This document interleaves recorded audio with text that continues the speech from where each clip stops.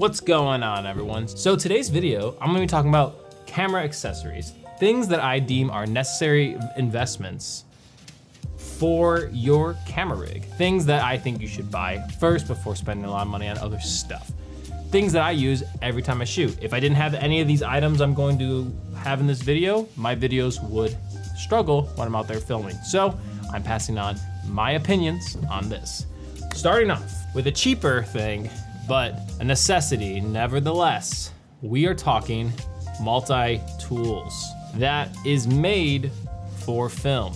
This is the red branded one. I use it all the time, and what's nice about it is it has kind of the industry standard Allen wrenches, has this, flat head that fits basically into any spot that would need to do a tie down screw. It has a screwdriver, it has some star points. It's beneficial. I use it every time I'm filming. It's nice to have an actual tool.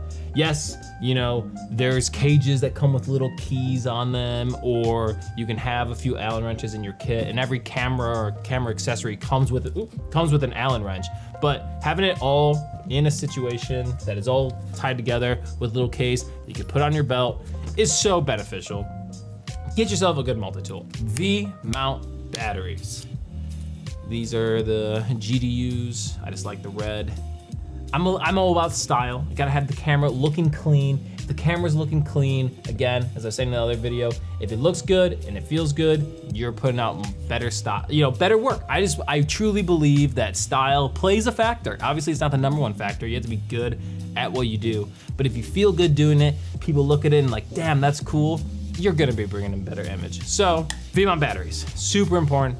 You're gonna need a V-mount battery or a battery plate to power all your accessories, your monitors, your follow focus system, really anything. I mean, any accessory they put onto it is gonna need some kind of power. V-mount batteries are gonna be the thing that you can shoot for 3+ hours, depending on how big they are and how many accessories you're running on it.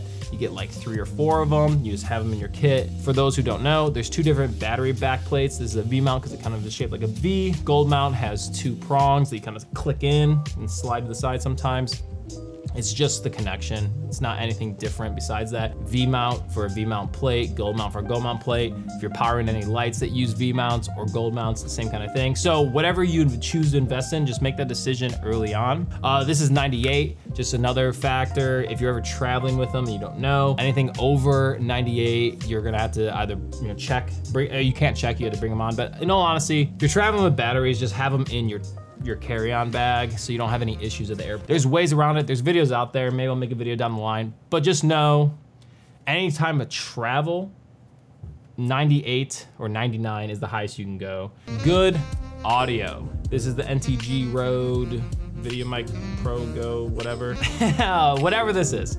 I recommend either this mic, the Sennheiser, one that has like the blimp on it, or the DD is a pretty good mic, but I think this one's a little better than the DD. This is the NTG3. This is like my main interview mic, the one I'm using right now. How's it going, everyone? Pretty underrated. Everyone goes for the Sennheiser 416 for good reason. It's a great mic, but this gets very similar audio and it's way cheaper, and you can also get better deals on it online. Invest in good audio. Also, I'm recording off the Zoom F6. That's kind of the field recorder, the one that has the 6 plugs. You can get the 3 one now. That has 8-bit flow or a 32-bit float. Just have a good audio and mic setup. More important sometimes than the visuals, because if you have good visuals and crappy sound, people will not want to watch it. It's grating to their ears.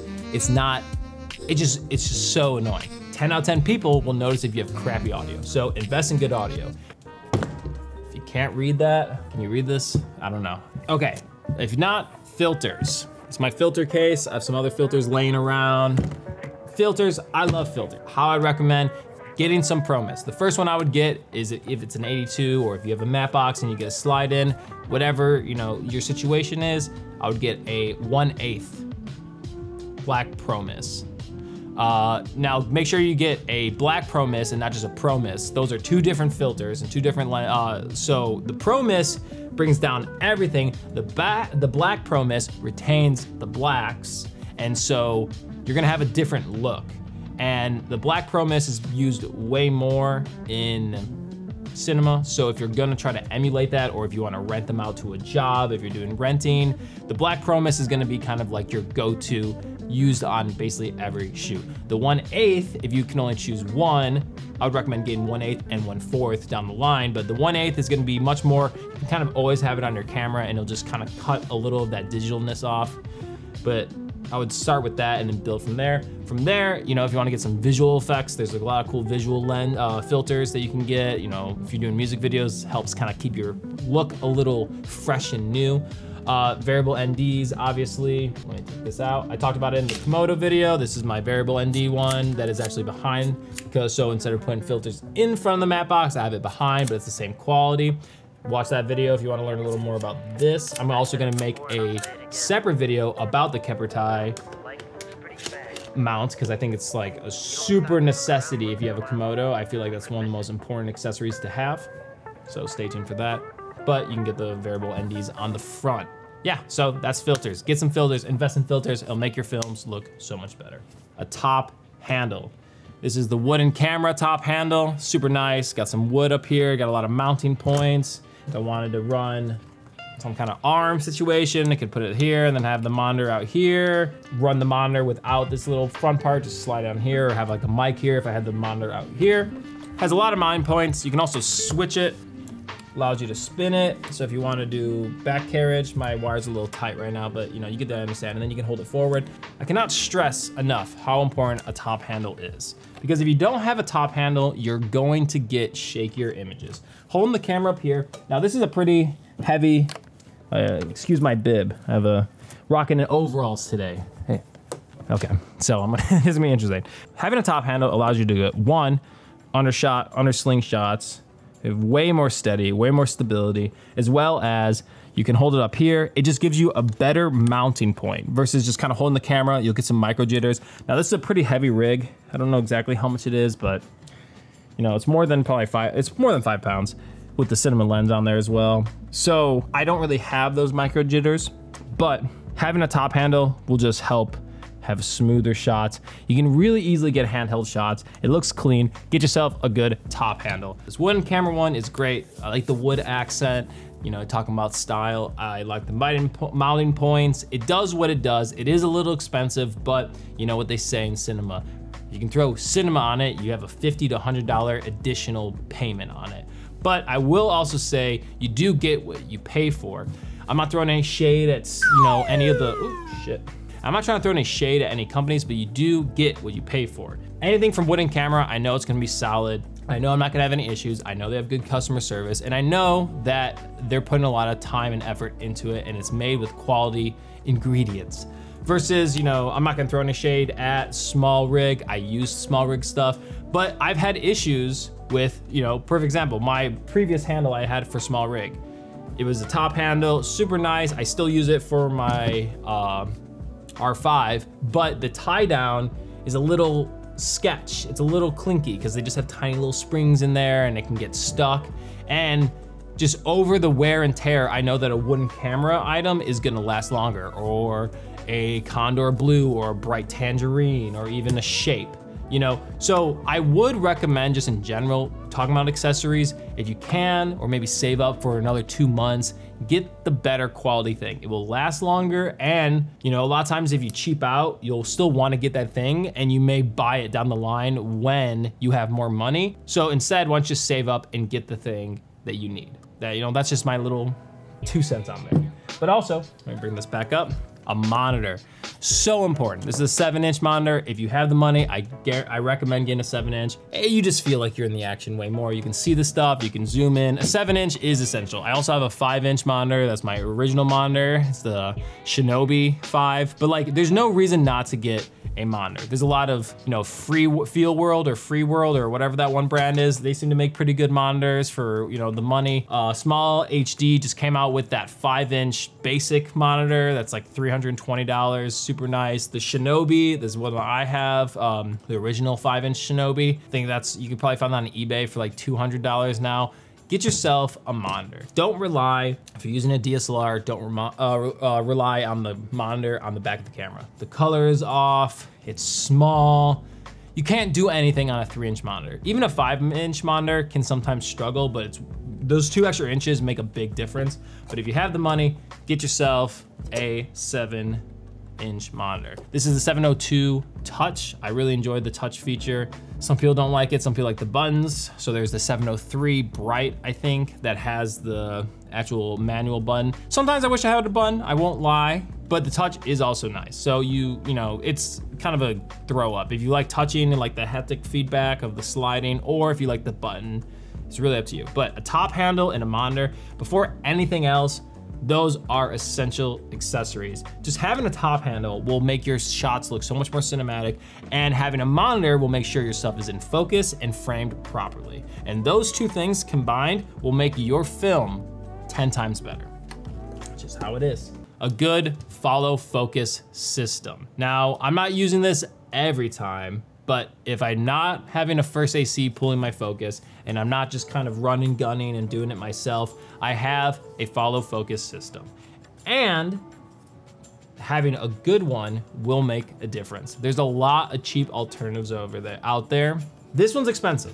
I wouldn't say this is the first follow focus that you should get unless you have money to burn. This is like $500 or $400. This is the Wooden Camera Zip Pro. Comes with this, a little marking disc that you can put a mark on. The things fell off, but they have like little things on there so you can kind of put your ins and outs. But in general, having a follow focus system that catches, pulls properly, pulls smoothly, and you don't have to worry about just having kind of issues it's imperative to have a really good focus pulling system. One that I used for a while was, it's like Fotga or something. It's like Fotga or something. But things to kind of like look out for. Small Rig, I think, makes one. Tilta makes one, but they're really small. Those nano ones, you want something that you have like a big grip on. The small ones, when you're kind of gripping small, you can't get the full twist of. You want to have one that has a big throw on it, so you can get those far focuses if you need to. The small ones, they feel a little less sturdy, and you don't have as much of a throw on them. But if you want to have the ability to have wireless focus, maybe the Nucleus Nano would be the move from Tilta, because you can mount it onto your camera so it feels like it's normal, but then also if you need to do wireless, you can. So that is also another alternative. This is my first real film tripod. I have a Satchler. Satchler. I have a Satchler tripod. That's like my main go-to, and this is my B camera tripod, but this is my one. I was using it for like 4 years.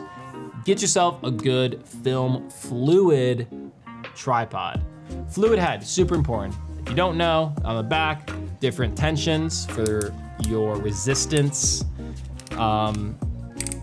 So depending on how heavy your camera is and where it's balanced, you do that, you dial it in, and then you have this untied, so it's all loose. And then the idea is if you balance it correctly, no matter what position you leave your camera in, it will stay in that position.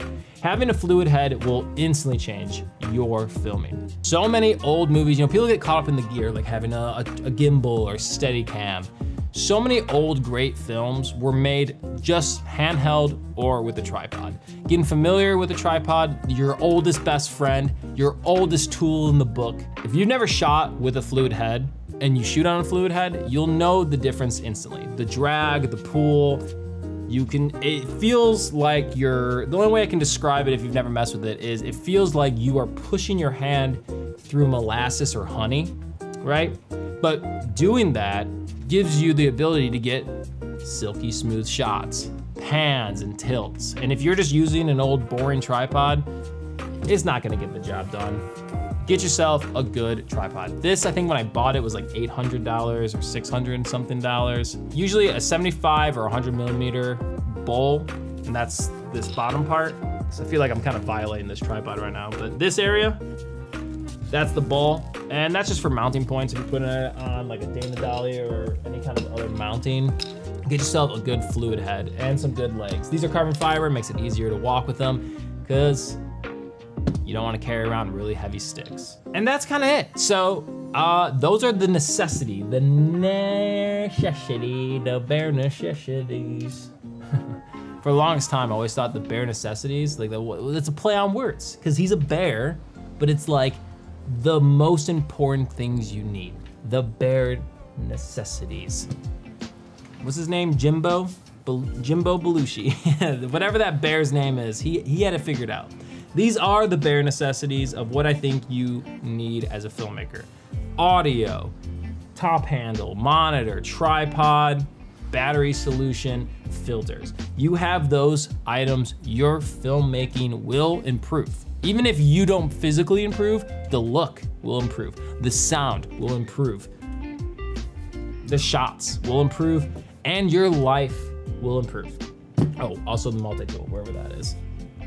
It will improve. So those are the necessities. I might do another list down the line of like little things like, you know, power solution for your monitor, or, you know, necessity gear I think you should buy. Like, I think everyone should have a hazer in their kit. I think a hazer or a phaser is a super important item to, you know, add some atmosphere to your shot, and they're pretty cheap because they're made for like DJs and stuff like that. And you can get a really cheap one off Amazon, or like even the ones in the spray. So I'll probably do another video talking about stuff like that, but this is camera necessity, camera accessories. I hope you enjoyed this video. I hope you learned something. Thank you so much for spending your time with me. Consider subscribing, consider liking, consider sharing. Let me know if there's some information that you want to know in the comments below. Here's a little fun extra. A really good NATO arm, eye footage, and I actually really like it. I'll do a little video talking about it in the accessory one, but locks down like a champ. Nah, that's not going anywhere. That's really annoying when things kind of like slide around. So because it has the locking up here and these teeth are massive, doesn't slide, highly recommend having a good arm for when you need it. So that's a little bonus feature for you. See you guys in the next video. Adios.